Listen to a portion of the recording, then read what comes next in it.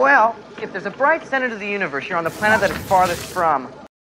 Welcome to the Outer Rim. Enjoy your stay. Here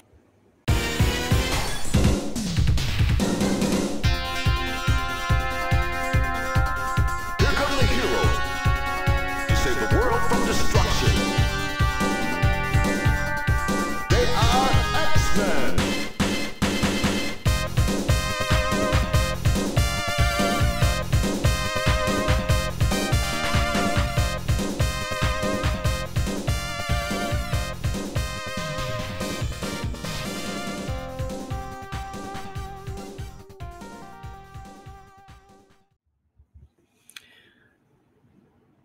All right. Hey, everybody. Welcome back to the channel. This is Rob here at Smirking Gun, and we're back talking comic books. More specifically, we are returning to talking about my X-Men collection. This is episode number 2 of that, but like episode number 20 or 21 of the actual comic book series that we're doing. And this is a lot of fun. I really am happy that I'm doing this and looking back at this, because a lot of these books, man, I'm reading for the first time, the really old ones, because I went on a collection spree back when after Neal Adams passed, and just decided to get as many of the old X-Men books as I could at the time. And I got as far as 54. And that's it. And then after that, we've got like most of the Claremont run. And probably as we do the series, we'll be filling in the gaps before we even get to those issues that I don't have. But I just am really happy to finally just talk about the X-Men in some kind of chronological order on the channel as best as I can, and going over panel by panel what I love about these books. And last issue that we talked about, the first episode of this, we were doing X-Men number 54, the first appearance of Alex Summers, who will become Havoc. We have the first appearance of the Living Pharaoh. We've got the Living Monolith. We've got a back-end story that is the retelling of the origin of Angel. We've got some pretty good art. But this one is also special because it's the first Neal Adams X-Men book. And over the course of the issues that he does here, and it's not a ton. Some people don't have long arcs, you know, on their books, like like how famous he is for doing Batman. And I think that for a while, and things have gotten, there's definitely been an upswing, and amongst people who know, you know, Neal Adams has never not been a big thing, but for your lay comic book reader and your person who doesn't read comics at all reader, they don't know Neal Adams from, you know, anybody else that you could say. They might recognize one name out there, and I couldn't even tell you who that would be right now. Like what comic book artist other than Todd McFarlane would be the closest to a household name? Really? You know? And don't get me wrong, there's a ton of artists that everybody should know. But I'm talking about your person who doesn't read comics. What's the comic book artist that people who don't read comics know? I would still have to say probably still Todd McFarlane. I mean, you could say Stan Lee and they'd be right. And maybe Kirby. I don't know. I'm getting off track here talking about the art and the artists. But we're here talking about Neal Adams's first one. The big monolith on the cover of the book. And, you know, later on, you know, we would have the Dark Phoenix cover that kind of looks a little bit like that, a little similar. But as we were going on, I wanted to talk, though, about, because I was kind of like, what the hell is the Living Pharaoh anyway?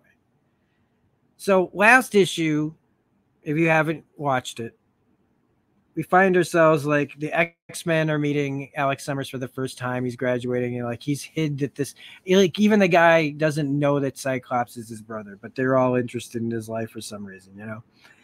And at the beginning, it's like this mystery of Cyclops waking up next to a dead body, and the cops are there. Like these are definitely different kind of X-Men stories, right? It's from the 1960s, so almost 1970, but the cops are there, and Cyclops wakes up and he's like, "You're under arrest for murder of killing this Living Pharaoh guy that we found here." And so they spend the rest of the issue retelling how Cyclops got there. Now, I like that the story is told like that.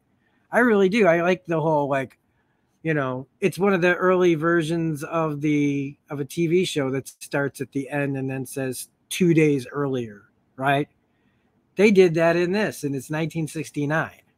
So that's how far back, at least for my knowledge, that they've done this in comics anyway. And so we get to find out that, like, it was all, like, it all plays out.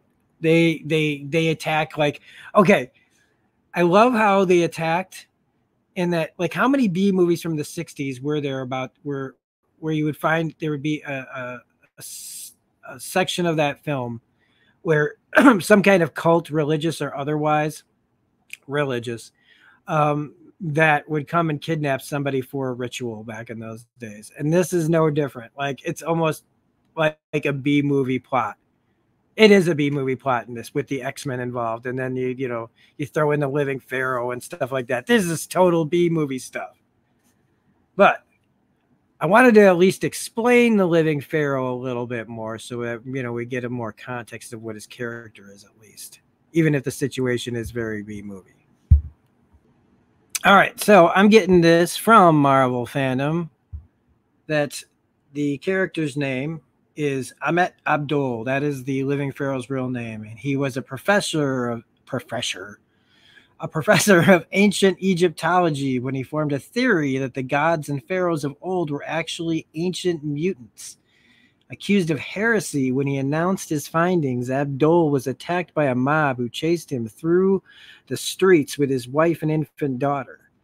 Abdul wrecked his car and his wife died in the burning vehicle as the mob looked on and did nothing to help him save her. So he discovered, as one does, and maybe it was the accident that brought it out of him, I'm not sure, but Abdul discovered he had the ability to manipulate cosmic energy mainly by observing it and projecting it as energy blasts, reflexively firing upon the crowd as his mutant ability manifested. So yeah, a man approached Abdul in the streets claiming to represent the cult of the living pharaoh. The cult believed Abdul's research and saw him as a living god reborn.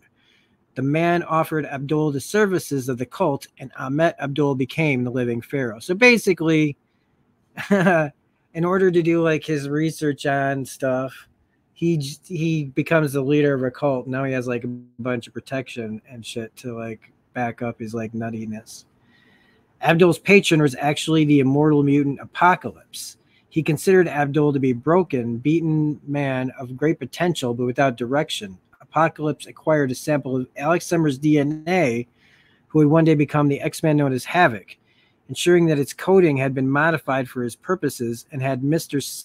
Sinister grafted to Abdul. See, this is stuff that we're not seeing in this book, though. The experiment was only partially successful and resulted in an unexpected and quite unusual symbiotic relationship wherein Abdul's power was split between them and not shared. Because Alex Summers was young at the time and had not actively manifested his powers, the living pharaoh received a majority of their power at first. Deciding to use his powers for his own personal gain, Abdul created a cult around himself and set about his plan to rule the world. Years later, Abdul discovered that Alex Summers could absorb and project cosmic energy more easily than Abdul could. See, and we haven't, like, and we're like looking at it like, why is Havoc not being Havoc? Because he's not Havoc yet. And he doesn't understand, or even the book hasn't really explained his powers. They're trying to. I mean, I do like that they explained back then him talking about him absorbing cosmic energy. But he used him to increase his power. Abdul found a way to screen Summers' body from ambient cosmic radiation, permitting his own body to attain its latent potential. Abdul was transformed into the living monolith, a gigantic mutant with vast cosmic power. The monolith was defeated while in combat with the X-Men when Alex's latent mutant powers surfaced under the stress of entombment within the mechanism designed to screen him from the cosmic radiation. Abdul was captured by the Sentinels, but escaped when the X-Men freed all the captives. Okay, so this is like going into way more about this than is in the issues I believe that we're talking about right now today. But that is a big chunk of the Living Pharaoh and stuff that's not in this. All right, they're not bringing up Apocalypse and Mr. Sinister in this because Apocalypse and Mr. Sinister weren't around for a good long time, and I think it was probably just ways to show those characters messing around in the original X-Men's past. And then, so speaking of X-Men's past, it's about time that we went backwards and read and looked at panel to panel issue number 56, Neal Adams' first X-Men.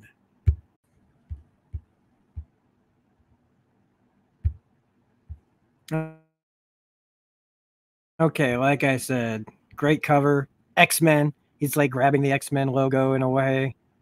Number 56 from May of 1969, which would probably put it around July or maybe that when they posted it. If this is May, it was probably like April or March. What is the power? Make sure we got it on that. Okay, yeah. I love this. Okay, because when it pops back out, you see like all the Egyptian stuff with like the just nice pencils with the retro-looking future car, ship they're flying, and just their costumes in general and the detail of it. I love it. The musculature and everything that's put here. Archaeological diggings below, crew, as if you couldn't tell. An excavation, to be more precise. Good. Maybe there'll be someone there to whom we can turn over our stony-faced captive. X-Men, the most unusual fighting team of all time in What is the Power? And again, just look at that. Like, they're shooting in over the like white of the desert, but just with all that detail. And again, it looks to me like it's like straight out of like the temple from the end of Indiana Jones and the Last Crusade. This 5-star feature by Stan Lee, editor, Roy Thomas, scripter, Tom Palmer, inker, Herb Cooper, letterer, and introducing the penciling wizardry of Neal Adams. Neal! Sorry. You have eyes, infidel, but cannot see. Only the desert winds hold court in this place. Not a creature is stirring, not even a sphinx. I'll hold our prisoner while we do the footwork, or in my case, the wing work. Marvel Girl, see what you can scout up behind those dunes. And me, Cyclops, what about Alex Summers, the all-American shock treatment, the walking earthquake, who can't even shake hands for fear he'll kill somebody?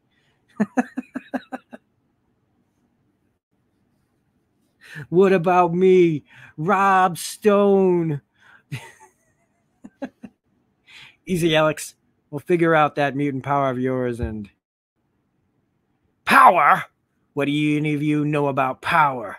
The Living Pharaoh alone knows the true secret of the ability you both possess, just as he knows that you are in truth brothers. A little fact he picked up last ish, Stan.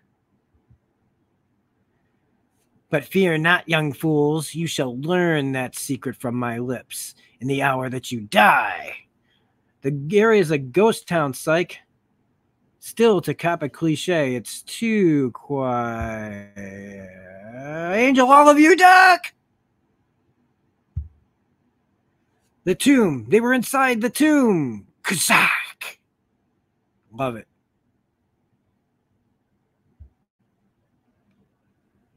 That is the end of them. Only the great Pharaoh himself could survive our concussion guns.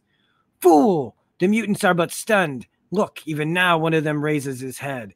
Now, I mean, just straight up. This is like straight out of like Commander Cody, like the serials from like that they would show on Mystery Science Theater. And again, guys that would come in and like, get the guy for our master and bring him back to the temple. Just this story was everywhere back then.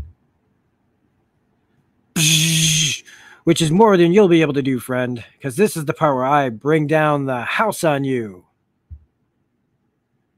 Katunk. I think not, infidel. He really hit him. Look at this. Dang, man, he hit him hard with that thing. Violence may well be the last refuge of the incompetent, son. What? But if Cyclops has sustained injuries, even the mild-mannered beast may be forced into physical retaliation. Ah, be not dismayed, O Pharaoh. We are more than enough to defeat that brute. You desert swine! Do not waste your time battling the masked ones. Only Alex Summers concerns the living Pharaoh. Then he's still after Alex, even now. But why? What possible connection can there be? Observe, son of Osiris. A single blast fells the bestial one. Hurry, dogs. Let not our departure be as slow as your rescue. We must go before the unbelievers awaken. If that's what you're hoping for, you just got busted out, because all your powers went up in smoke with your crummy scepter. And here's where the Iceman makes you holler, Uncle!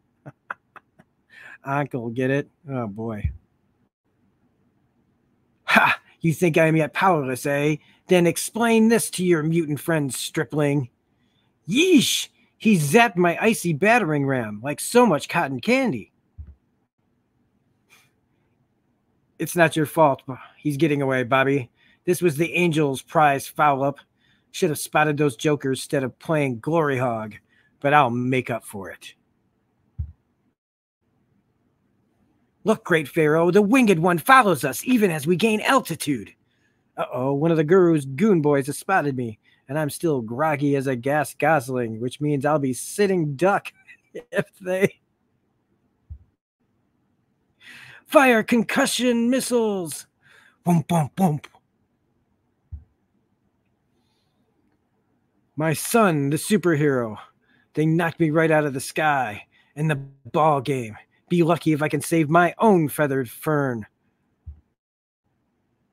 While in the deepening shadows below, Jean! Jean! She took the full brunt of the first blast. If she's hurt, they'll pay. They'll pay. No, she's coming too. Jean, speak to me. Ruff. Feel weak. So very weak. She appears to be basically intact, Scotty. But where's our pinioned compeer? If you mean Angel, he went that-a-way. But that's the last I saw before I blacked out.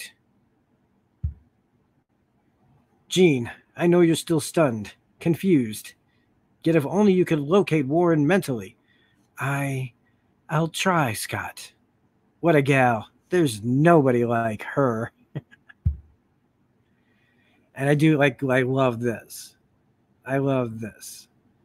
And the reserve, the sheer stark understatement of Bobby Drake's random thought is dynamically demonstrated a fleeting instant later as Jean Grey begins a series of cerebral exertions impossible even to describe on the printed page until suddenly, I've established contact. Great way of showing her reaching out with her mind. Good old Jeannie. I knew you'd locate me sooner or later. I almost got creamed myself back there, but I managed to pull out of a dive, and I've been following our Felanin friends near ground level so that, no, it can't be. But it is.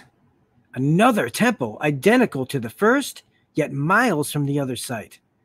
The Pharaoh's ship zoomed right through some kind of entrance. And the Angel dared to follow. Jean Gal, I've got a hunch I'm getting near the nitty-gritty of this little mystery. I'm breaking contact now for full concentration. You're on your own, and so am I. Listen, Angel, and listen well, as sinister words swirl like harsh winds through age-old corridors.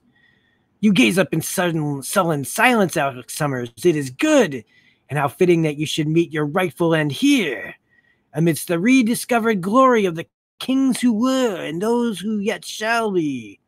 But I speak of things which concern you not, for I decreed you should learn of the power in the hour you perish, and that moment draws ever nearer.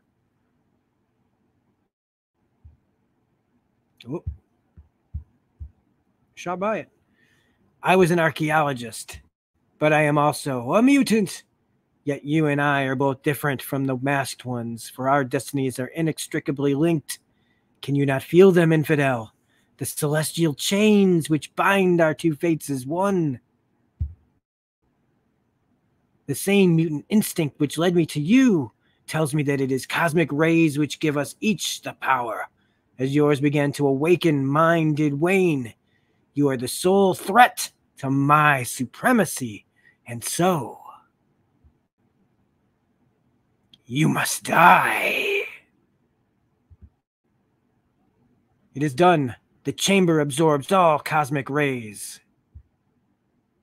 No longer do I share their potency. Who is one who is unworthy? Now I alone am the power. I've seen enough. Something tells me the X-Men. Get back, playmates, before it's too late.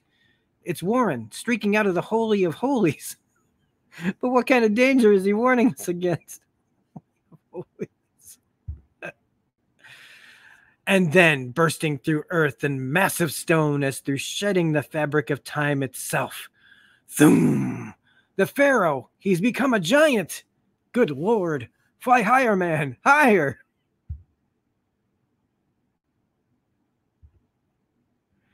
Grabbed me before I could veer away, crushing me like a helpless canary. Yes, I was indeed he who called the pharaoh, but now I am much, much more. Now I am he who shall restore the glory that was. Now I am the living monolith. Now am I. Flap those wings, Flyboy. His skin is like rock now, or maybe more like a tank's armor. My optic blast surprised him, not hurt him. Rejoice in the futility of a moment's respite. You shall know no more. His mutant powers have all returned, and I fell, dodging that burst. Give thanks, masked one, for as you are ground beneath my heel of stone, you shall be the first victim of the living monolith. What? Some invisible barrier bars my way. Yes, my mental powers, but the strain, so great. Uh-oh, my tender tootsies will ache for a fortnight right about now. Jolton Genie definitely classifies as a damsel in distress, so whack. He freaking hits his legs against it. Your intentions are more laudable than your judgment, fool. For you have brought the girl within my grasp. My powers couldn't support his falling bulk. No, no! That phony pharaoh spotted a lot of hot air about this chamber cutting off cosmic rays. Still don't know just what in blazes he meant, but it sure puts a crimp in the old oxygen supply. In fact, another few breaths, and it might get downright unpleasant in this fishbowl. And yet, what if we really do share some kind of power? A power I soak up just by standing around? Something sure zapped the pharaoh a few hours ago. What if some of that something remains? It came out before in a moment of stress. And I'm starting to feel that way again. But what'll happen this time? What? I do really love that too, man. Just showing like the explosive energy in his eyes. Fools to pit your puny might against the secrets of the ages, against him who is heir to Ramses, who is himself Horus and Osiris. My fault, he's got Gene. Got to. No, Hank. Look. Who shall restore the dynasties, who, his voice, he's just going on, isn't he? His voice, his grip, both are getting weaker. But why, when he was on the verge of victory? What is happening to me? Got you, lady. But the monolith is getting smaller.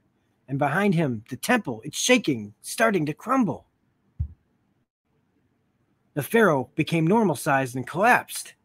But so has the temple. And Alex is in there. Alex, my brother. Easy, Scotty. You can't help him now. Nothing can. You're right, Hank. All our mutant powers can't raise the dead. Perhaps he wasn't inside, Scott. Perhaps. Wait. There, in the smoking debris. It's Alex. And he's alive. No, keep back, all of you. Don't come near me. It's true what the pharaoh said. I've got the power. And I can't control it. Next time, disaster. So yeah, he's about to blast off into full-blown havoc. Except I don't think he's getting the costume yet. Professor X to Cyclops and Iceman. Although you traced down the mutant named Warren Worthington only to ask him to join the X-Men, now you must capture him at all costs because he is the Flying A-Bomb. And again, they're going with more of the snowy-looking Iceman. Oops. You heard the Professor, Iceman. Take him. Us? Take him? I don't know what your character's game is, and I have never heard of any group called the X-Men, but you're going to learn that nobody takes the Angel where he doesn't want to go. Nobody. Dun, dun, dun. The high-flying angel wins his wings in this cataclysmic conclusion by Stan Lee, Roy Thomas, Werner Roth, and Sam Granger. Hold it, son. We're mutants, just like you. We're friends, not enemies. Like I said, the avenging angel is strictly a loner. And now, Scotty's holding back to avoid hurting the guy with his optic blast. That leaves him wide open for the old 1-2. Unless... Yow! Where'd that wall of ice come from? Same place you got your wings, bird boy. What say you cool it now? Cool it now. So it was you, the one who looks like a juvenile snowman.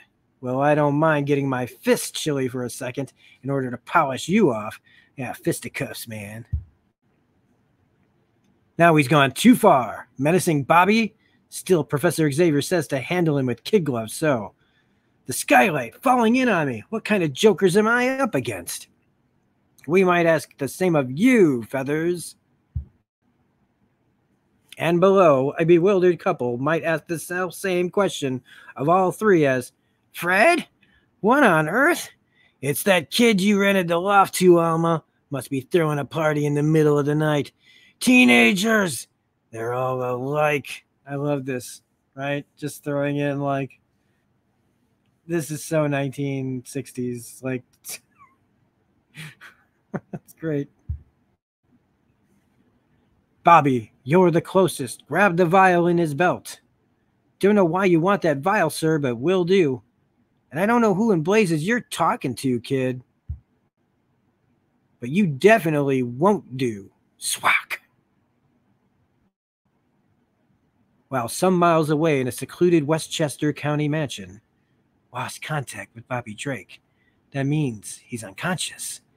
And it may be impossible for Cyclops to subdue that young mutant without accidentally harming him. Then it's up to me. Must get through to him. I must. Hear me, winged mutant, and heed my words. Huh? What kind of trick? No trick, hothead. Listen to the voice. Yes, listen, for there is little time. We are your friends, fellow mutants. Something about your voice that makes me believe you. But why is time so short? Because the vial you retrieved last night from thieves contains a new untried nuclear explosive activated by your mutant body. I discovered that while mentally probing your person. Even we didn't know that. It does feel strange. if there's even a chance that voice is telling the truth. I've got to get out of here. Take it where it can't harm anybody when it blows. Good lad. If you dare, take it high, high into the night sky. For I can sense that only freezing cold can now deactivate it in time. I can sense. Good gravy. If that wasn't a flying man, I'm ready for Senior Citizen City. Make room for one more, Tom. I saw it too. 2 times now. 2 times they have had the what is the average person doing in this scenario, but written like a bad sitcom. What a hot-tempered fool I was. If I hadn't slugged that Iceman guy, he could have handled the vial. But when he fell, he turned back into a normal Joe. And now it's up to me.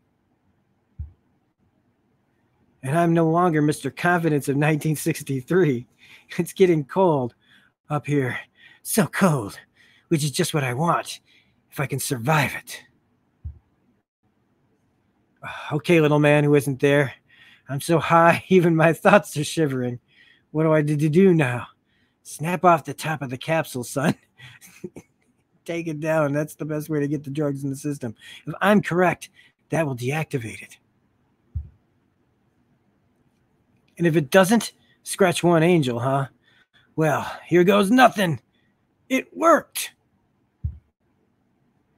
Then, as the stark tension of the moment fades, so does the young mutant's consciousness.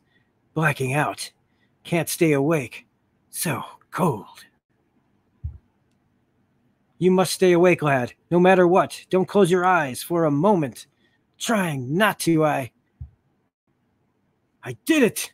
I saved the city I endangered. And then the voice saved me. Now to find out what's going on. And soon, when a relatively humble Warren at last faces the owner of the disembodied voice, it was the guess you used to fight crime that must have hyped up your ego, son. If you agree to join the X-Men, you'll have to discard such gimmickry. Still, I hope you will become one of us.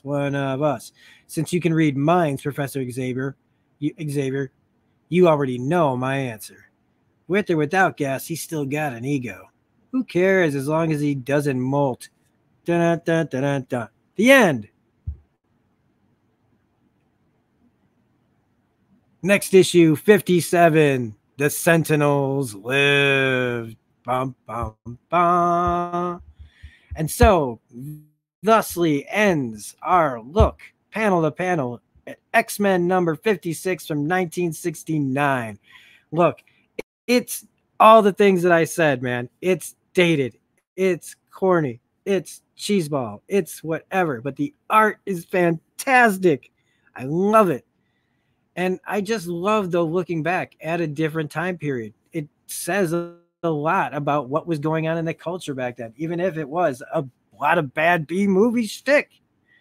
But everywhere, every great thing starts from somewhere. And the X-Men as a whole, you know, are still pretty great in my book, even all the way back then. They found a way. And adding Neal Adams to the bunch doesn't help its history at all.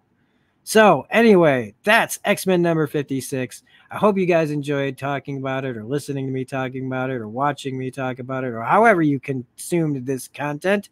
So don't forget to be a subscriber to the channel. Don't forget to hit the like button, comment. Man, oh man, oh man, oh man, over and over and over we sell ourselves this spiel. If you like it, come back and check us out some other time.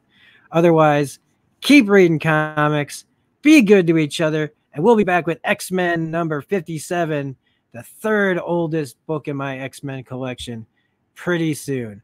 Have a good day. See you later, bubs. Ba-ba-ba-bum. Ba-bum-bum-bum. Bum-bum-bum-bum. Bum-bum-bum-bum. Bum-bum-bum-bum. Ba-ba-ba-bum.